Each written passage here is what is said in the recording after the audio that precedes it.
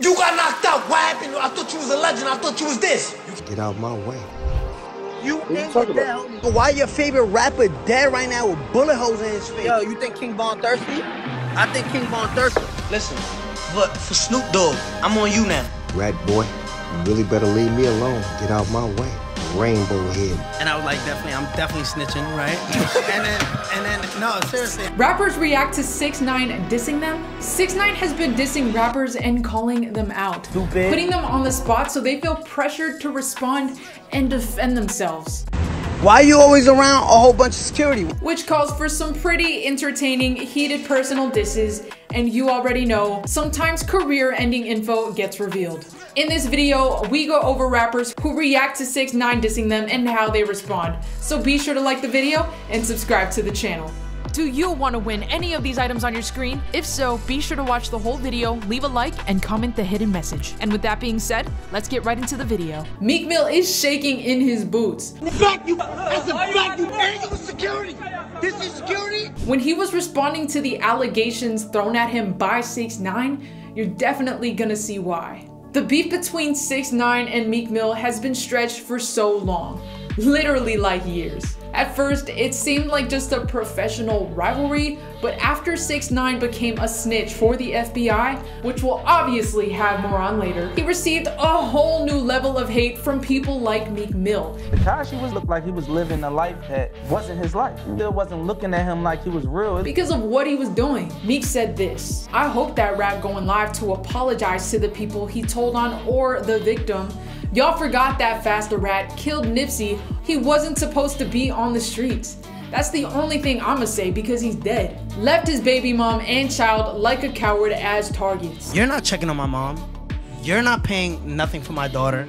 You're not doing anything for me. You're not even wondering if I'm calling somebody or not. Now you just an informant behind a keyboard trying to troll families you ruined? So it's not gonna hit the same. And by the way, I'm doing this for my sons, so you won't be around to impact their lives, ever. I got way more money too. Don't even bring that up. Because people's music be trash, but fire. So like. but do you think it's the music? I mean, music's decent, but do you think it's the music or everything that's around it that makes people gravitate towards you? He said it's decent. I don't do the internet numbers, we do the bank. And this led to 6ix9ine calling him out repeatedly.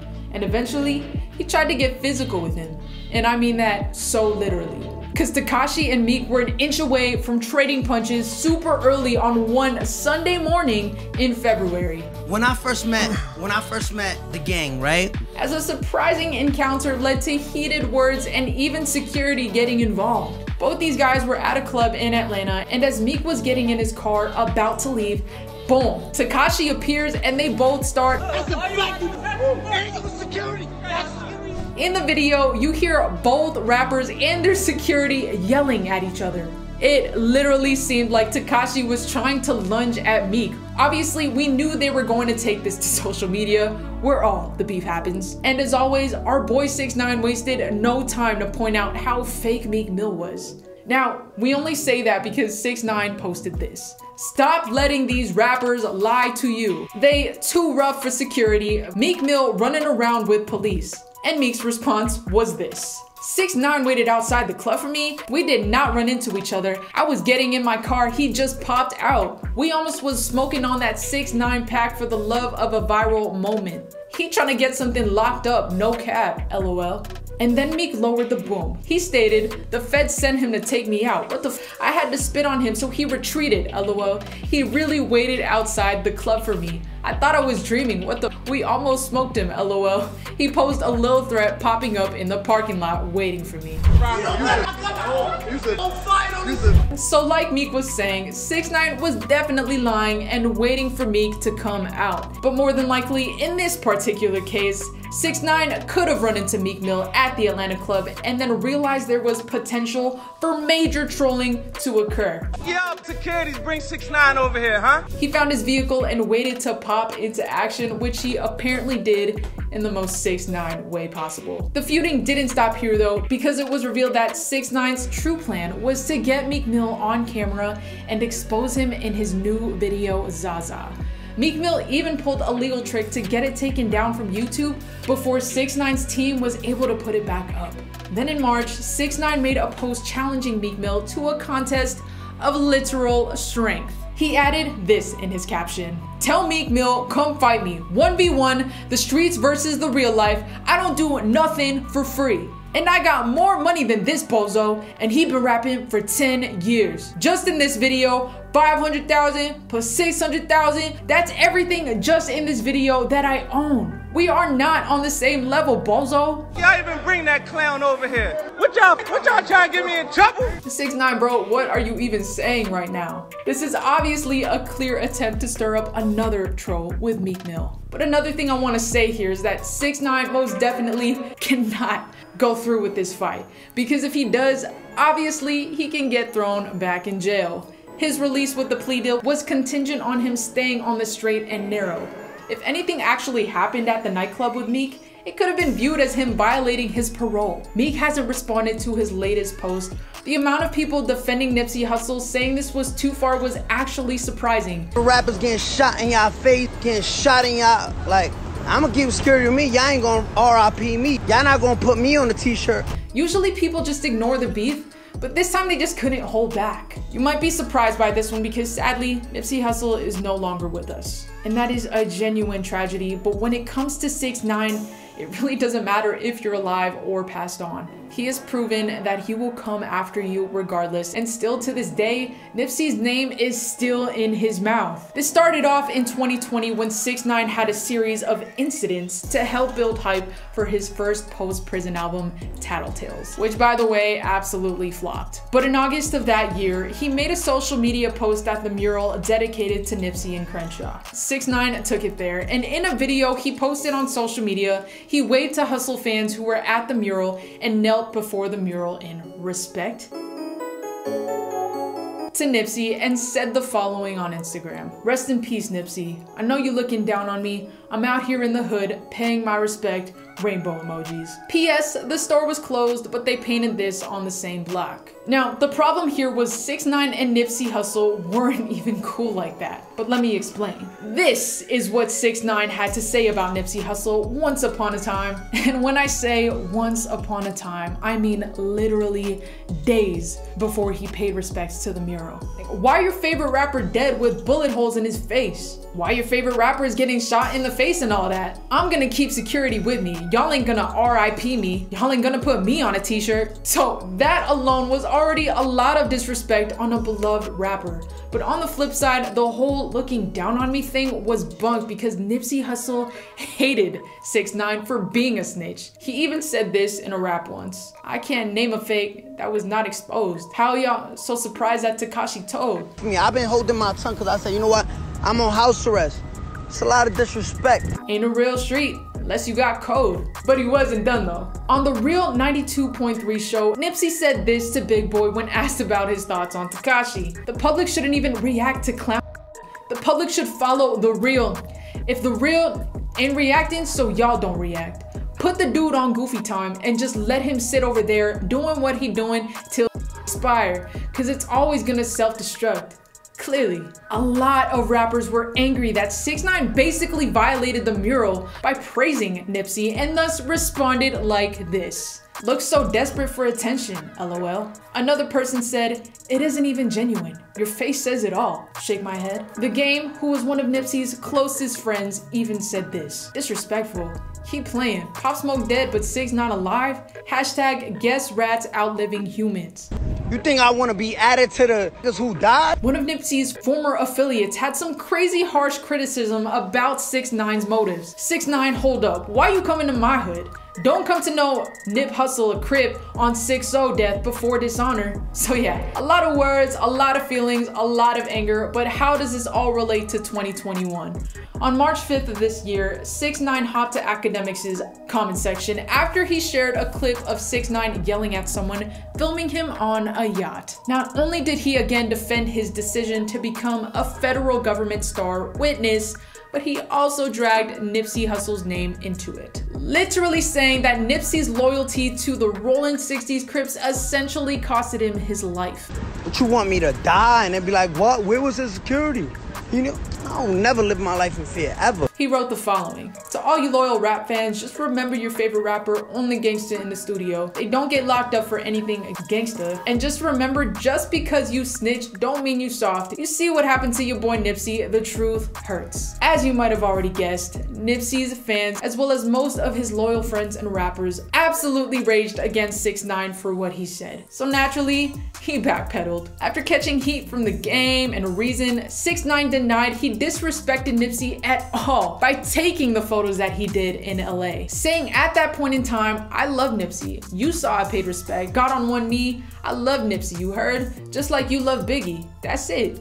That's all. Except 6ix9ine can't play that card. He just can't, because he literally said, you see what happened to your boy Nipsey? A clear reference to his death and poking fun at him for dying while being loyal to his crew in the Crips. If you pay attention, he was clearly saying that when it comes to loyalty, it doesn't matter. I'ma leave that to y'all niggas. I'ma leave that to y'all niggas living y'all life in fear.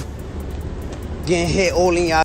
Because it either gets you nowhere or it ends with you in the grave. Which is honestly really ironic considering 6ix9ine's disloyalty has literally made him an outcast. Not to mention he's still wanted by the 9 Trey Bloods in the worst way possible. So much so that he has to have security at all times, which by the way is something he criticized Meek Mill for, to keep him alive. And Eminem, yeah, our boy Eminem, even responded to the 6ix9ine diss, and let me just say he didn't have anything good to say. Eminem has been trying to get back into the flow he had in the early days when he was a top rapper, and didn't change who he was after a near-death experience. But when he came back in 2018 with the track Kamikaze, a lot of people noticed he went after many members of the mumble rap genre, including Lil Pump, Lil Uzi Vert, Lil Yachty, notice a trend here, and so many more, but one he didn't go after was 6ix9ine, which apparently didn't sit well with 6ix9ine. Because not long after Kamikaze dropped, 6ix9ine decided to start a situation with Eminem yet again. 6ix9ine posted an Instagram video where he dropped lyrics over an instrumental of one of Eminem's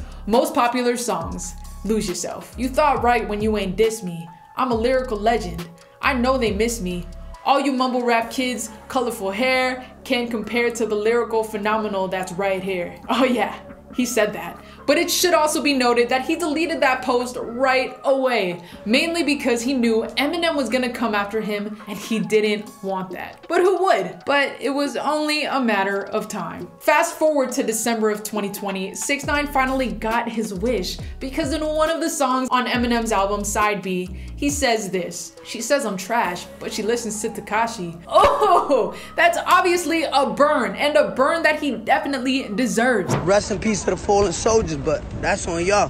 Where my son Akademiks at? He back outside, New York, what up? Anyone who objectively listens to his music just knows it. So just leave it to Eminem to make a diss by reiterating a key fact. But moving on, something didn't sit well with rap legend and OG Snoop Dogg, and I'm gonna tell you why. Another OG who has made no bones about the fact that 6ix9ine is a rat and deserves to be hated for it is our guy, Snoop Dogg. After everybody found out he was a snitch, 6ix9ine was happy to blast anyone who claimed what he did was wrong, including our boy Snoop Dogg. And he had a lot to say about it. Snoop said the following during his Instagram live. It's busters right now. The era I come from, you couldn't tell on him.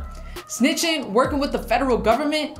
After the government shut down, decides to work with the federal government. I swear to God, this new gangbanging is robotic to me. So how did 6ix9ine respond?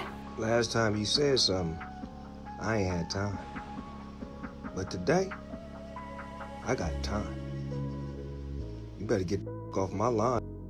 You wouldn't even believe me when I tell you it was by trying to prove that Snoop himself was a snitch too. Plot twist! 6ix9ine left a comment suggesting Snoop had snitched on Knight. You're in denial, the paperwork is online, and Suge Knight speaks on it from prison, but we choose to ignore who we want to call rats. And Snoop's response was pretty swift. You better get the off my line. Rap boy, you really better leave me alone. I ain't the one. No way. Go on and do your and get out my way. You funky dog head, rainbow head, dog head. Yeah, you better leave the dog alone. You find you a cat. Tom and Jerry with the dog, nothing nice. rap boy. As you can see, Snoop Dogg is very passionate about this, and he has every reason to be. The rap industry is basically a part of him and has been for decades. He's one of their most famous members, and he knows what you need in order to be considered a real rapper. And if it wasn't obvious, 6ix9ine definitely broke that rule. Who slipped for King Von yet? Rest in piss. Dumb. Snoop has been a one-man wrecking crew trying to bring 6ix9ine down, even going after the media for reporting on 6ix9ine because it doesn't add anything to the world. It almost reduces it. And there are so many rappers out there who would agree with Snoop and are even allying with him to get 6ix9ine out of the rap world. For good. 6ix9ine's ex-girlfriend and baby mama didn't even have good things to say about him. Sarah Molina exposes 6ix9ine in a way that cuts deep. So this ends not with the actual rapper, but his former partner, Sarah Molina. She's someone who knew 6ix9ine both before and after his rise to fame, and she has been one of his biggest critics because of how she was treated by him. He left her fearing for her life after he snitched on the 9 Trey Bloods, because he didn't warn her or their child that this was coming. 6ix9ine has repeatedly put Sarah Molina on blast and even flaunted his new girlfriend, Jade, as a better girl. But my girl Molina was not fazed. King Von and all his mans was jumping Quando Rondo by himself. You see it? It was on 4K. Facts. Quando Rondo was by himself getting jumped. In fact, she was part of the documentary made about 6ix9ine, and she happily opened up about how much he's changed and how it was his ego that led him to being the outcast he is right now. Specifically, she said this: "I'm gonna be completely honest. It wasn't the music, it was just the image. And it completely turned me off. I'm not one of these girls that you rap about. And you know, I'm here with you and I'm in this relationship. And now I gotta worry about you living the lifestyle that you're rapping about. I gotta worry about these girls. I gotta worry about you being disrespectful. I gotta worry about all this other stuff. You wasn't really that bad of a person before, you know? Selfish, yes, but the way you got to now is just completely different. I wouldn't be able to explain the person he is today. I don't know that person." Now, all of this just makes so much sense. And sadly, it gets even deeper. Y'all gonna make all these excuses, right? Nah, because if King Von would have murdered somebody that night, y'all would have chose his side and said, yo, son is a demon, son. I told you son is a demon. Because in that same documentary, she revealed that because he lacks in trying to raise their daughter, his own daughter doesn't even recognize him. When I allowed him to see our daughter, and that's only a few months ago for the first time, after 2 years, a year, she called him friend. She doesn't know, but it tripped me out when she did it, because it looks like she hasn't seen his face this time. So, you know, as a mother, when I was, you know, going through this stuff, the whole hand being locked up for trial, everything. You know, even though my daughter was young, I just wanted to see it did have an effect. It should be an embarrassment to him and kind of a low blow. You can be as great as a superstar and you can still be all these things to everybody else in the world. You can do great at what you do. Great at trolling and marketing, great at coloring your hair, but you can't be a great dad, and that's, you know, it's unfortunate and it sucks. Many would note that when it comes to 6ix9ine, their daughter is likely better off without him. Yo, drink up, stupid! Yo, King Von, drink up! He has proven time and time again that he doesn't respect the living or the dead, just himself. He sees women as objects and nothing more, and he feels like he's the best ever, even though we can all agree he's honestly one of the worst. And that's definitely not the kind of person you want out here raising a whole child. There's already enough hate and ego in this world, and his influence tainting his child would only add to that. And that is the last thing this world needs. But with that said, there you have it. A look at 6ix9ine and the rappers he's insulted and all the insults that got thrown back at him because of it. So let us know what you think in the comments below. Be sure to subscribe and we'll see you next time on the channel.